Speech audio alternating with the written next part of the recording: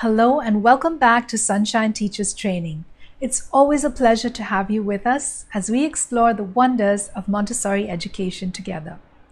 Today we're embarking on a fascinating journey around the world right from our classrooms. We're diving into the engaging and educational resource known as the Montessori Country Box.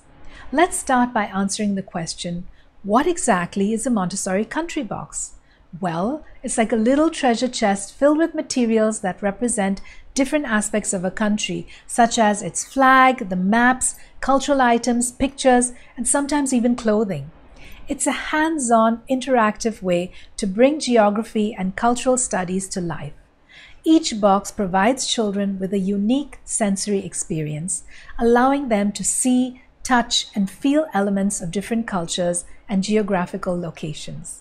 Before we talk more about the benefits of the Montessori Country Box, here's a video for you to watch where I presented this to my online students. Have a look and then we'll talk some more. Okay, children, today we are going on an imaginary trip. Who wants to come with me? Yes, okay. We are going to the green continent. Can you see my box is green? So we're going to the green continent. Do you know which continent that is? Africa, right. Let's see where we are going today. I have some beautiful objects from this country, okay, and I'm going to show you what we have here, okay. Today we are traveling to Egypt, and here I have a map of Egypt, okay. Can you see that? That's a map of Egypt. Do you see this blue line going through? What do you think it is? River. Do you know what it's called? Anybody? River. The River Nile, right. The River Nile is the longest river in the whole world. Okay? And here we have this book from Egypt. And we've got all these lovely pictures. Okay? What do you think you see here?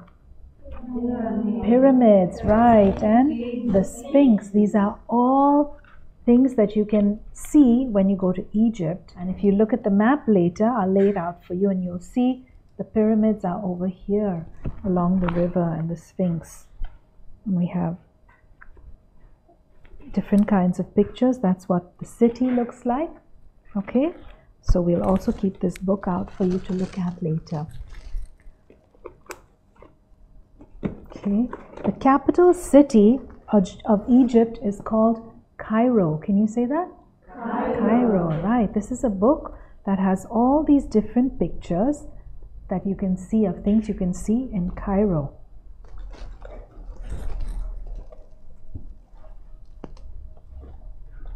Okay. Here we have the money, okay, this is what it looks like. It's called the Egyptian pound. Can you say that? Egyptian pound. Right, that's what the Egyptian money looks like. And I also have some Egyptian coins here to show you. Okay. Okay, we even have one that has a little hole in it. And they're called Egyptian shillings. Can you say that? Shillings. Right, and these are, we have some money here. And we have Egyptian stamps as well. So if you're posting a letter, this is what the stamps look like. And here are some more stamps for us to look at from Egypt. Beautiful, right?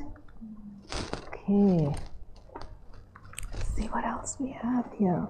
This is the flag of Egypt. What colors do you see on it? Red, white, black. And in the middle we have an eagle. Okay.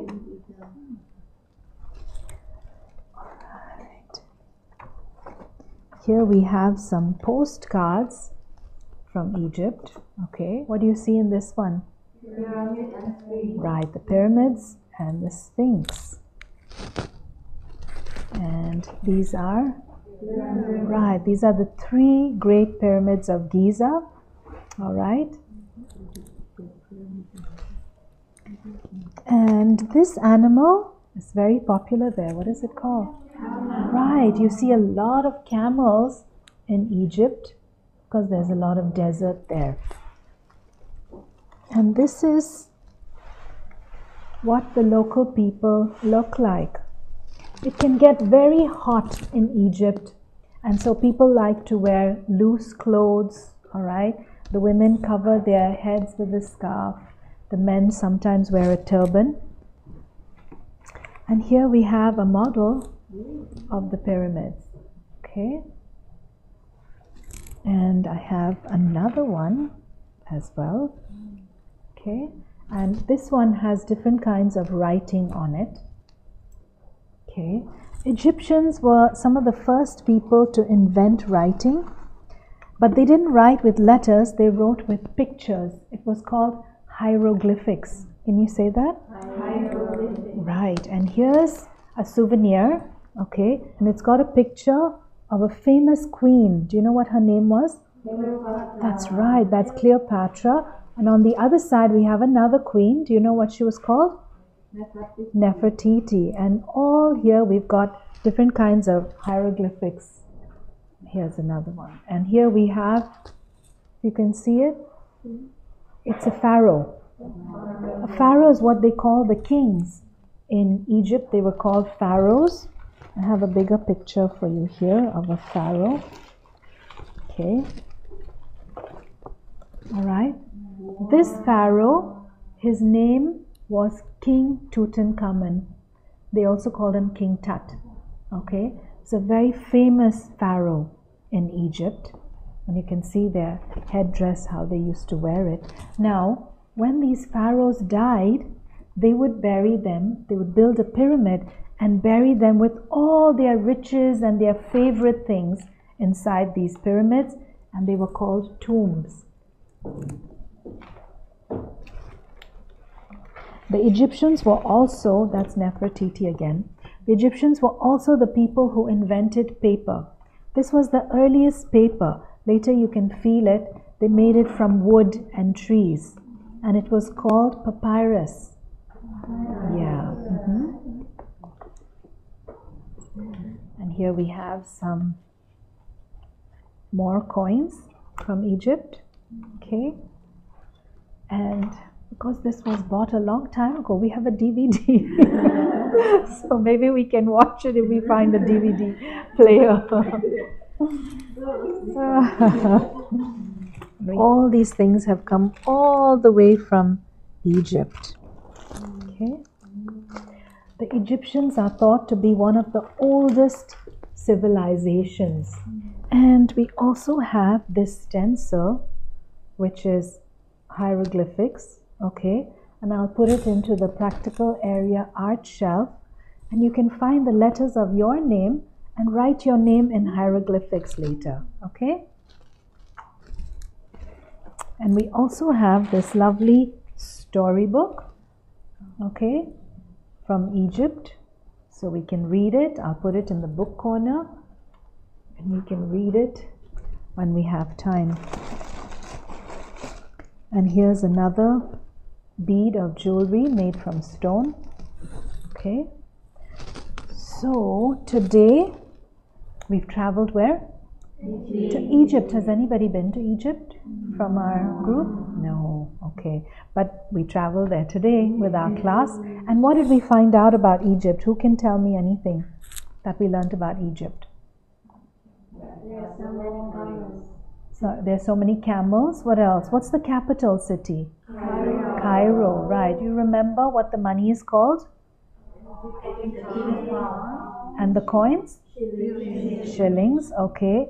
And what is the river called? Nile, okay. And what do we find along the river Nile? The pyramids, right. The pyramids of Giza. Do you remember what the rulers are called? Pharaoh, right. And what was the name of the most famous one? Tutankhamun. So I'm going to display all of these things on a table, and then when you have some free time you can go and look at it. But remember, these are treasures of our classroom, so when we're handling them we want to be very, very careful. They've come all the way from Egypt. We don't know who's going to go back and replace it for us if it gets damaged. So make sure you handle them with lots of love and care. Okay? Do you have any questions you'd like to ask about Egypt? Okay, all right. So let's put this away and okay. So we have different country boxes in our classroom from whatever countries we can get. Of course, we would never start with Egypt. We would start with our home country. So we would start with the box of Indonesia, and we would have different kinds of things that represent the culture, the monuments, the currency, the flag, the map, the animals, whatever you can get, the costumes, you can get the clothing, sometimes the children can wear it, try on things like hats and jewelry and things like that. Are we okay? It should be interactive, so you're asking the children questions and they are telling you what they know, not just you throwing information out at them, okay? After you've done something like this, it doesn't end here. Just like we put out for you guys to do in your assignments, to come up with ideas of having extensions and variations into other areas of the Montessori curriculum. So we would have some activities in practical life, we could have some cooking, we could have some dancing, we could learn some songs, we could, if we have enough of these beads, we could use them in cards and counters. This could go in your practical life. You could learn about ancient writing as a part of language. You could make large pictures of Egypt. So you've got to, it doesn't just end with the box, you get me? You've got to extend it and make that learning go deeper for the children. Like normally, the school year in Indonesia starts about middle of July to beginning of, let's say some people start in August. So we have the Indonesian Independence Day also in August. So August we would take to learn Indonesia. So we would build that theme like you guys presented the other day. You presented the box of the theme, the curriculum web, right? So we would follow on. This would be part of it. We would learn about the map, you know, cooking. There would be activities there in practical life, etc. So that could go on for a month. Maybe when Chinese New Year comes along, then we would do a China box. Okay? Depends on what you celebrate in your country. Depends on what you have access to, you know. Are we okay? So there's no fixed thing that you have to do like one country box a month. And of course, how to get that many country boxes also. We are lucky if we have one country box from every continent. We are lucky if we do, but not many schools do. Some maybe just have 3 or 4, you know. All okay? Any questions? Exploring a country doesn't just end at the country box. There are so many ways that you can extend this. You can choose to do some cooking from the country. You could learn dances from this country. You could incorporate different items and elements into your math, your practical life, or even your sensorial areas. So it can just keep deepening the child's understanding and knowledge of a different culture and a different country. Now, I'm sure you're wondering about the benefits of incorporating the Montessori Country Box into your learning environment. Let's explore this, okay? Firstly, the Country Box makes learning fun and engaging. Instead of just reading about a country in a book, children can explore various physical items that represent the country, and it makes it more interactive and it's a tactile learning experience. Secondly, it fosters a sense of global citizenship. When children explore different countries using the Country Box, they develop an understanding of diversity and they learn to respect and appreciate other cultures. Thirdly, the Country Box encourages curiosity and inquiry. Children naturally want to know more about the items that they're holding, sparking interesting discussions and further research. And finally, it supports interdisciplinary learning. The Country Box isn't just about geography. It encompasses history, social studies, and even language and art. It's a comprehensive tool that brings several subjects together. Implementing the Country Box in your classroom or your home can truly transform your child's or your students' learning experiences. It broadens their perspectives and nurtures their appreciation for the beautiful diversity that our world has to offer. And with that, we've come to the end of our journey today. We hope this peek inside the Montessori Country Box has sparked ideas for your own classroom or homeschooling environment. As always, thank you for joining us here at Sunshine Teachers Training. Remember, each like, share, and subscription lights up our day just a little bit more, so don't forget to hit those buttons. Your support helps us continue providing valuable content for our Montessori community. Until next time, keep shining, my educators. After all, you're helping shape the global citizens of tomorrow. And until we meet again, have a beautiful day.